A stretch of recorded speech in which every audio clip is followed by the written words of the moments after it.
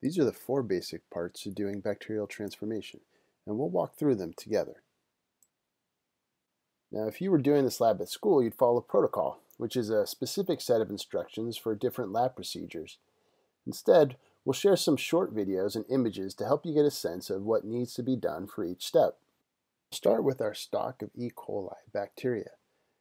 This is what we're trying to get our plasmid into so that we can make the green fluorescent protein. We use this inoculating loop to swipe across the top of the agar and get a little bit of bacteria off there. We're going to put this in a tube labeled plus DNA. Now inside of this tube is calcium chloride. We're going to stab and twizzle and make sure we get the bacteria off of the loop and into the calcium chloride. Next we'll use our lab burner to clean our loop. Now you may use plastic inoculating loops in your classroom, in which case you'd use individual ones. So we're going back to our stock E. coli bacteria. We're going to swipe across the top. We don't want to dig down into that agar. And we're going to put this in the tube labeled minus DNA. Again, we're going to stab and twizzle the loop in there to make sure that the bacteria gets off into that calcium chloride. Now that our bacteria is in there, we're going to make sure that it is mixed well with the calcium chloride. One way we can do that is by flicking the tube. Make sure you have a good grip on the top before you do this. The second way you can do this is called racking your microtube. You use your microtube rack and you run the tube across the top of it. That does a really good job of mixing up the bacteria into that calcium chloride. So now we're ready to add our plasmid DNA.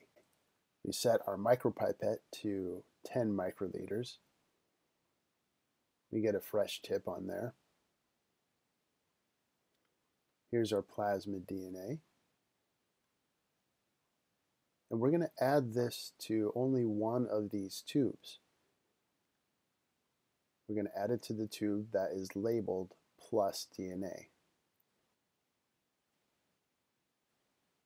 So let's go back and review what did we put in this tube with the plus DNA. We have our bacteria, we have our calcium chloride, and we just added the plasmid DNA to the tube. So that's it for the first part of the lab. Now we're going to move on to part 2, which is the ice bath and then the heat shock. So we're going to take both of our tubes and use a styrofoam floaty to put them in our ice bath. Now technically that's crushed ice, which works fine. You can use ice cubes with a little bit of water to create a water bath as well. It's important that both of the tubes are deep down into the ice for this incubation. We're going to leave them on ice for 10 minutes. After 10 minutes on ice, you bring your cup over to the water bath for the next step, which is something we call the heat shock. You see that it's at 42 degrees Celsius, which is actually quite warm.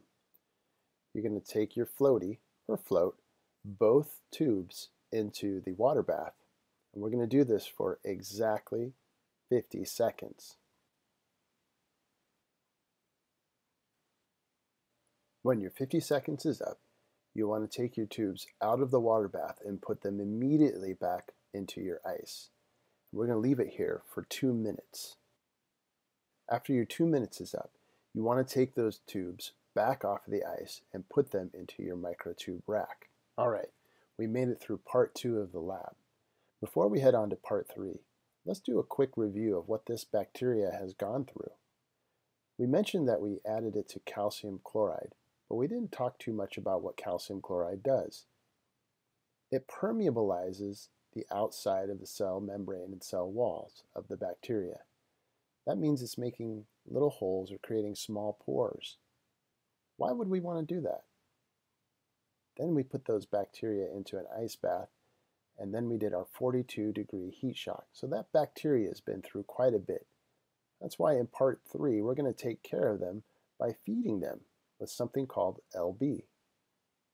In order to do that, we're going to take our micropipette and set it to 300 microliters.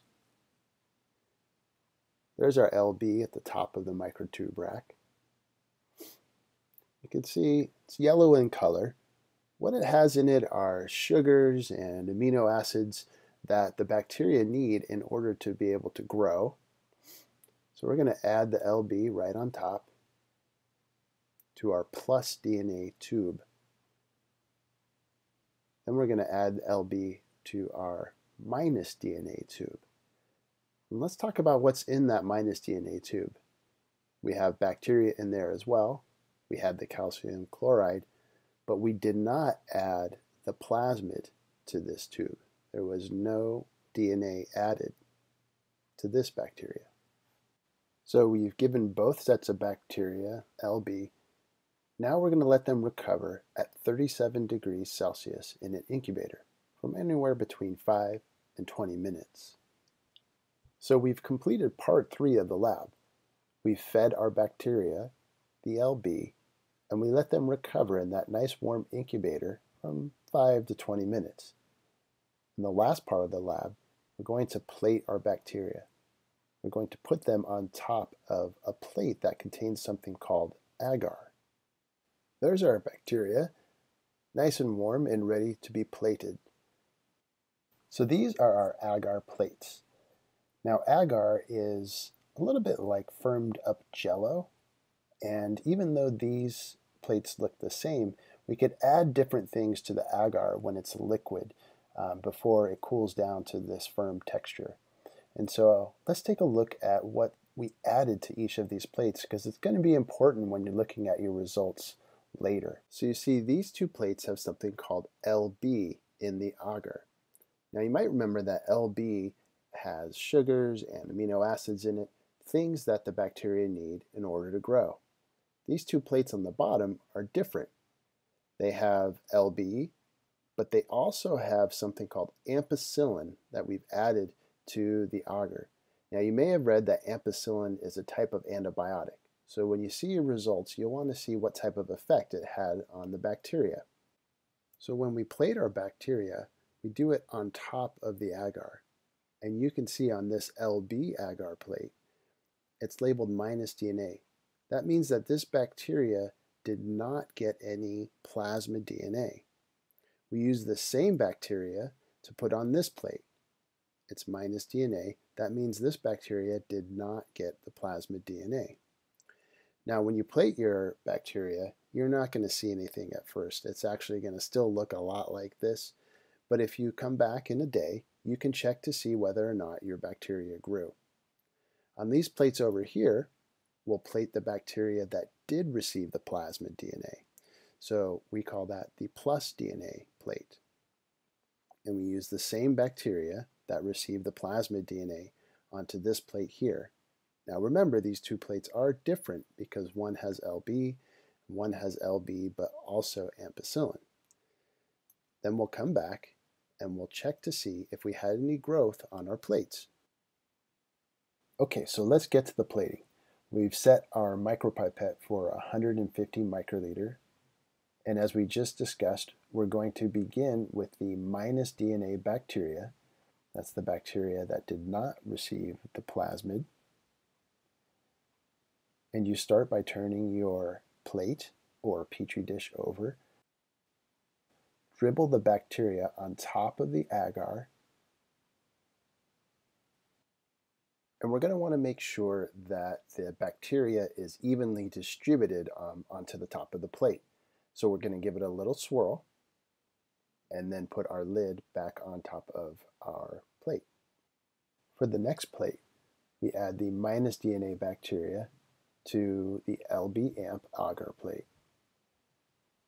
Now remember, this plate is different than the first because it does have LB in it, but it also contains the antibiotic ampicillin. And that's going to be important for when you're looking at your results. We'll then switch our tips and we'll grab the bacteria that is the plus DNA bacteria. This is the bacteria that did receive the plasmid. So we're going to speed this up for you a little bit. Now just a reminder that first plate only has LB in it, just the sugars that bacteria would need to grow. Now in the second plate, again, we have LB, but it also includes the antibiotic ampicillin as well. So we've successfully plated our bacteria, and we're going to leave them upright for 15 minutes. This allows them time to soak into the agar. Next, we'll turn the plates over and put them into a 37 degrees Celsius incubator. And we're going to leave them there overnight. When we come back, we'll be able to look at the results from our bacterial transformation.